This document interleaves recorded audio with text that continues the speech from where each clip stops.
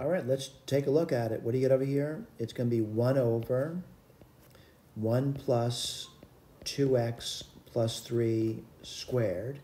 And that gets to the inside, which is relatively simple, just 2. Certainly, I don't see that answer listed, so I got to go through some work over here. I do see a 2, and over here you're going to see 1 plus 4x squared plus, let's see, 12x plus 9. I don't see that answer listed.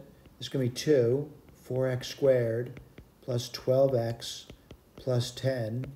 Divide top and bottom by 2. You get 1, 2x squared plus 6x plus 5. Let's hope that answer is going to be listed over here. What am I looking for? And I'm looking for an answer over here. And the answer I'm looking for, I selected another bad answer. So it's going to be 1. And I see that all over the place. And then 2x squared plus 6x plus 5. And that's actually choice B. So I made a mistake and also have to make some neatening things in the key, by the way. Thank you. B is the correct choice.